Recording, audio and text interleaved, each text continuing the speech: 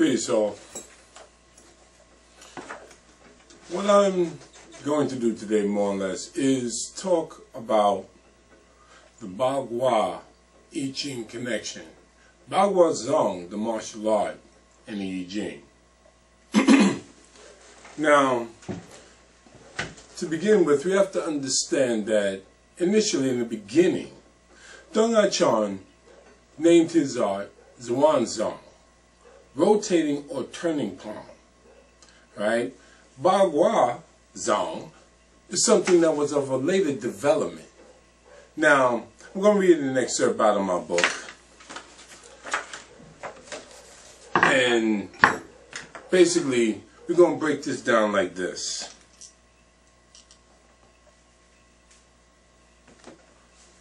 If Zhuan based his art on the Jing, and he taught in the place of the educated, wouldn't you think that someone kept notes? Yeah, well, of course. Alright? First of all, you have to understand that Zhang was the first to write on Dong's art. Zhang was a Manchurian scholar that reached the second highest level in the imperial examinations. He worked in the palace of Su and learned Bagua from Yin Fu. During his time with Yin took him to see Dong Hachan on many occasions and discussed the principles of his art. After the fall of the Qing dynasty, he was out of a job, had time to kill, so he is responsible for writing the songs of Bagua. The 36 songs, 48 annotations. Alright? Zhang used the theory of the Yi Jing to explain the martial art of Gua Zhang. But please note, again, not Gua Zhang, but Zhuan, rotating palm. Please note that Zhang says in his book that Dong did not relate his art to the Yi Jing until later in life, which makes sense in terms of his students that learned, because he began this thread of thinking as far as they were taught and would eventually teach. It has also been claimed that Dong Hachan taught 8 mother palms that correlated to the Yi Jing. Look, prior to 1885, I doubt anybody outside Qing taught 8 palms. But we'll come back to Qing.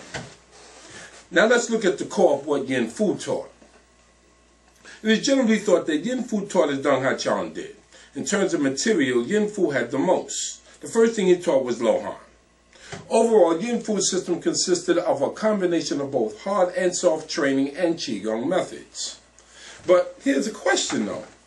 When did Yin develop his 64 palms, and what or who influenced his ideas? From my perspective, I feel that it was Zhang San. Zhang San was the catalyst. The 3 men, meaning Dong, Yin, and Zhang, and began to work on it, and Yin and Zhang completed it after Dong's death. This aspect takes me to one of his top disciples, Cheng Tinghua. When Dong and Yin were working on Yin 64, I'm sure that Cheng was made aware of some of this theory, which makes me think that it's possible that Zhang and Dong may have come up with the first set of 8 correlated Bagua palm concepts. Yin took that and with the permission of Dong created 8 methods, each having 8 variations, thus 64 palms. Which makes sense because there is nothing else that refers to the I Ching in that sense. Cheng Tinghua, on the other hand, took the concept and together with his friend and student Ji Fengxiang, a Chinese astrologer and Yi Jing scholar, created his 9 palace style. It's clear that Cheng was more enchanted with the Yi Jing than Yin was in the methods that they taught. Also remember, Cheng Tinghua seems to have had the biggest influence in terms of the development of Bagua Yi Jing connections. Being that Yin was so conservative, and Cheng so open, it would make sense that Yi Jing connection had a greater following simply because Cheng taught more people. Also, for a very long time, most of the Bagua that people ever saw was from Cheng Tinghua's lineage. It reached such a point that when people saw any of the other lineages, they said it wasn't Bagua. This lends to the Yi Jing connection as well, being that there was really nothing to compare with the Cheng style, as Yin and the rest were more conservative. The next biggest influence on this thought was Sun Lutang.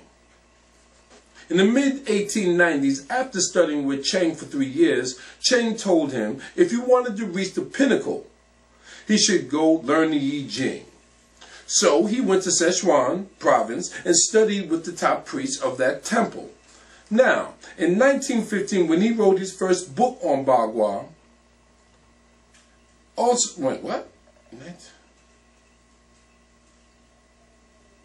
Excuse me. You know, wait a minute. Wait. Because I'm taking stuff out to make the points that I'm trying to make.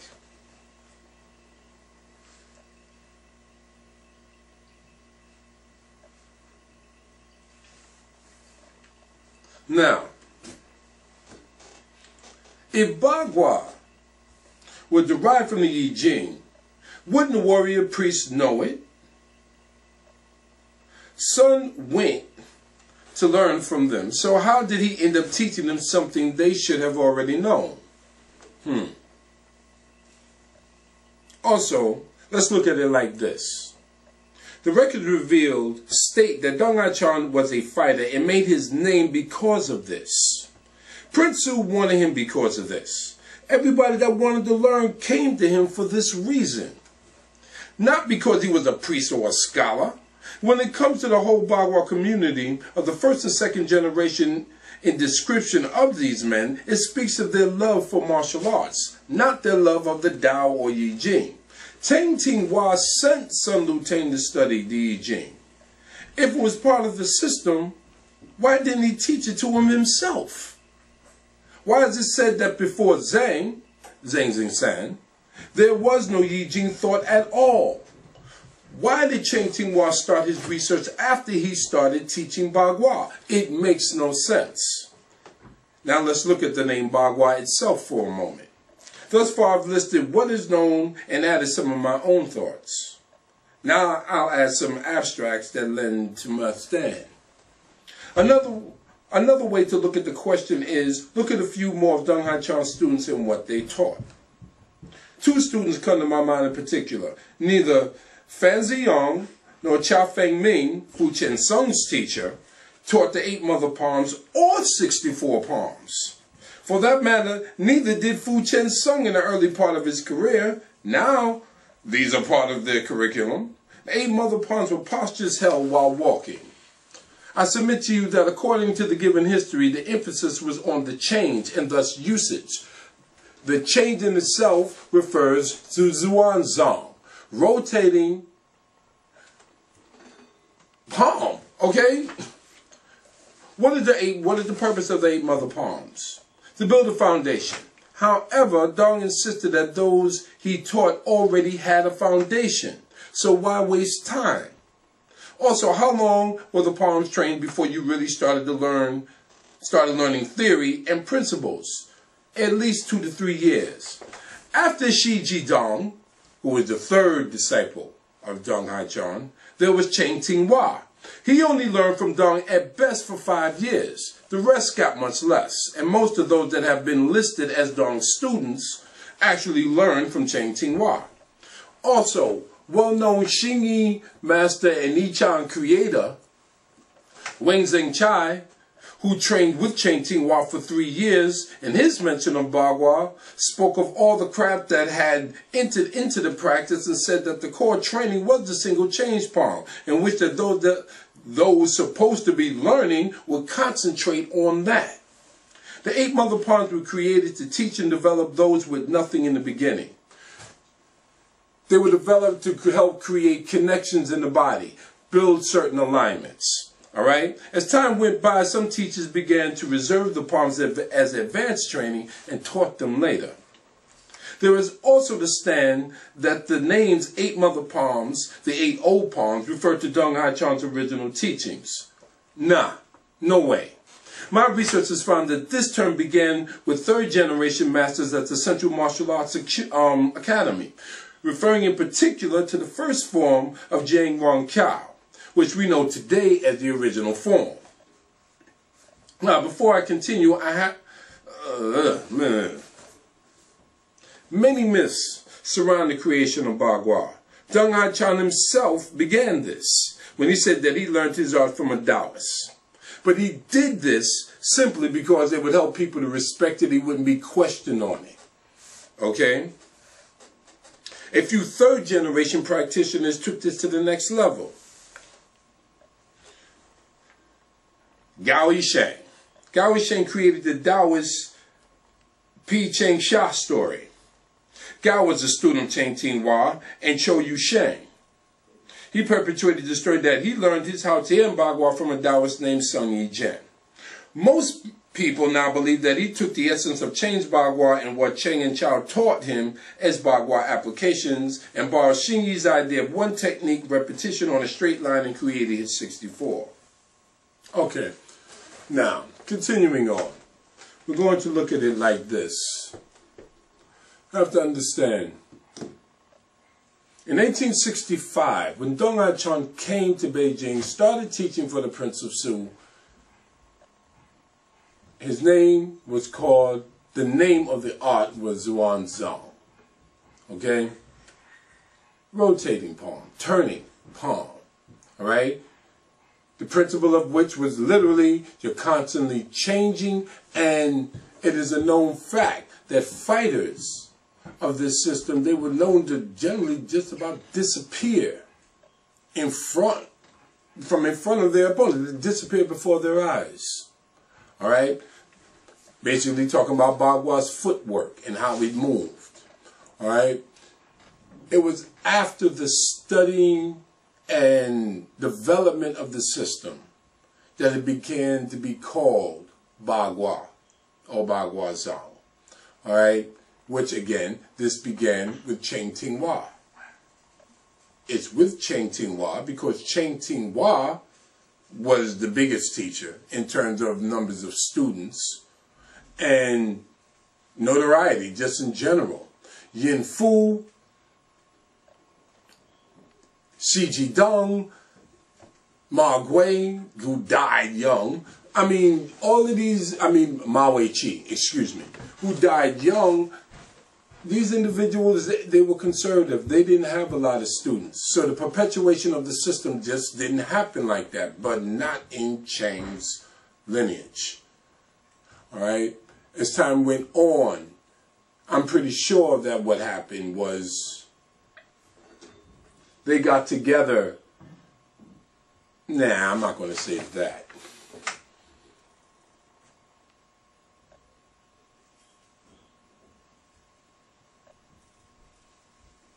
The lineage holders of the various aspects of Zhuan Zhang, because of the popularity that Cheng Tinghua's system was receiving, these individuals all knew that the common teacher was Deng Hai-chan.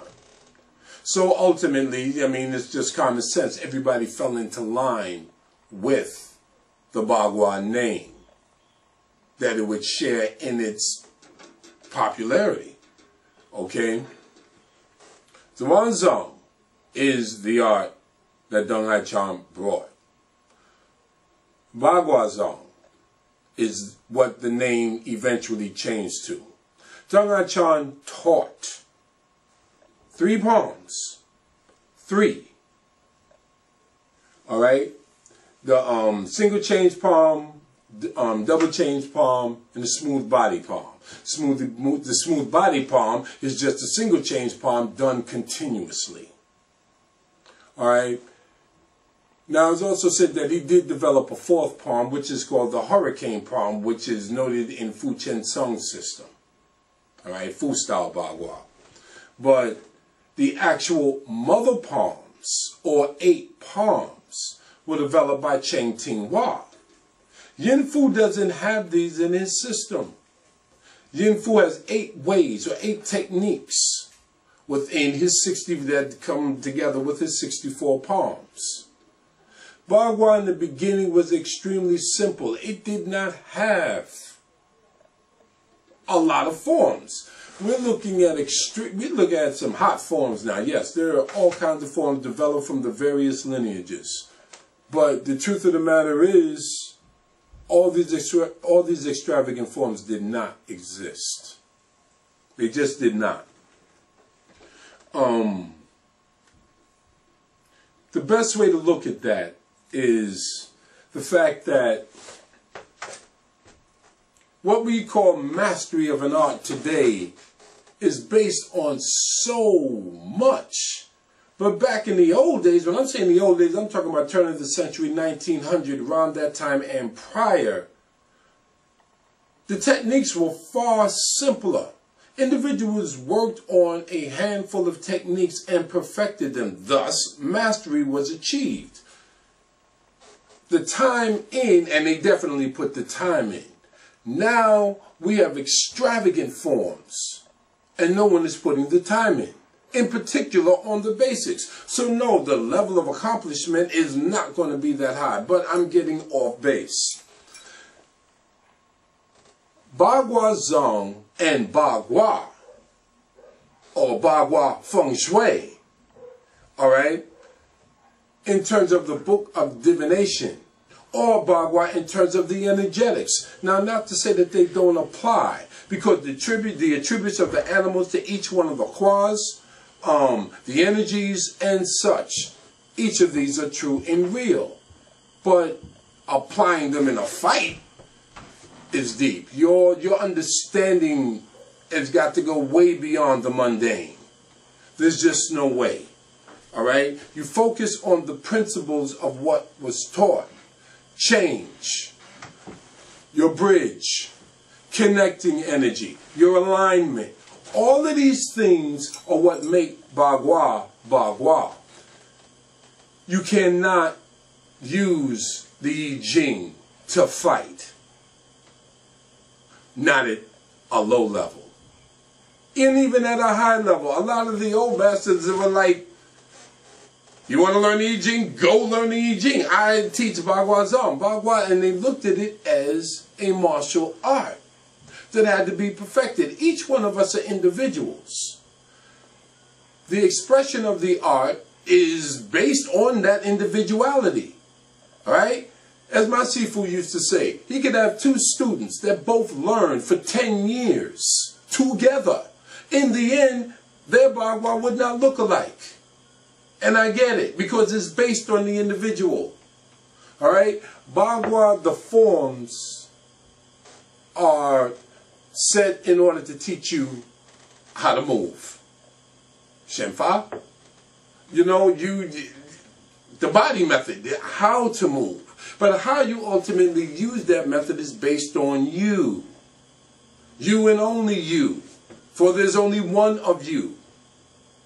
And where you, because, all right, let's take it back to the I Ching. The I Ching is also based within astrology.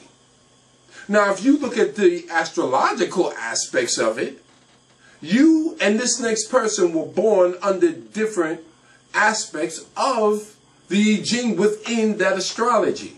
The energies that you're going to produce, the way you think, all of these are going to be different. So there's no way that anyone can sit back and say, you're going to do it like this or you're going to do it like that.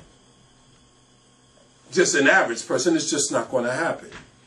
So, in the end, I'm not discounting the I Ching. But what I am saying is that basing your art on the I Ching and saying that you're going to study this energy and use it that way requires a hell of a lot of studying.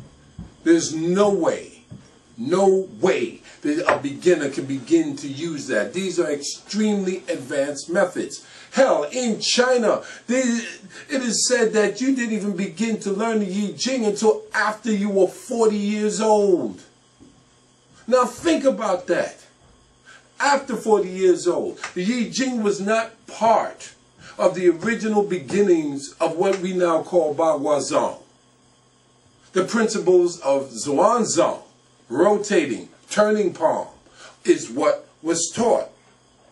Those that are truly interested in the fighting aspects right now and true applications of what we call Gua use and work with the principles. The I Ching Okay, let's do it like this. The internal is based, and all Tai Chi, Xing Yi, all of these are based on energy. You have to first be able to manipulate. You have to first come to know the energy before you can begin to manipulate the energy. And then once you've learned how to manipulate the energy, it's still going to take a ridiculous amount of time to differentiate the types of energy. And then you're still how they combine. Energy never rests, it never stays still. Wow. It continues to go.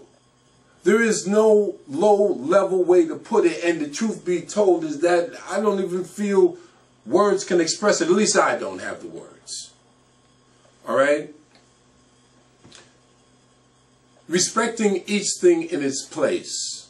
Know the difference between Gua Zhang, Gua Feng Shui, Gua, or rather Zhuan Zhang, turning palm, Gua Zhang, 8 diagram palm, Gua Feng Shui, which is geomancy and the placement of the energies. Okay, but originally again, Gua was a book of divination. You would divine. They would sit up here looking for answers, future, current events. All right? That was its original use. So, now applying it on an energetic level in terms of fighting, it is not a basic concept. By no means. No means. Now, unless someone can come up with a simplistic way to teach someone that doesn't even understand energy how to use the energies of Gua. It takes years to develop these energies. Years. But, hey, I can go on and on. This is no small thing.